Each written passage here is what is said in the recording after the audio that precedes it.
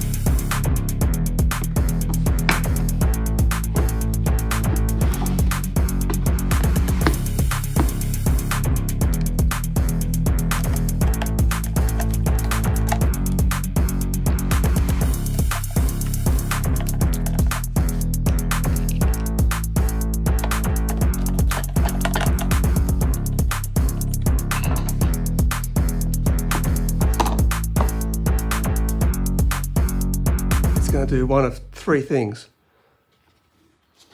work, not work, or explode.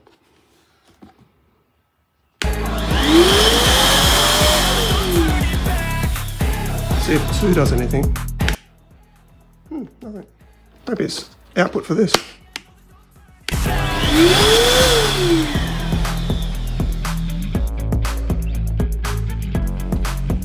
Now to test it. It's a cheap shopping vac, so don't expect spectacular results.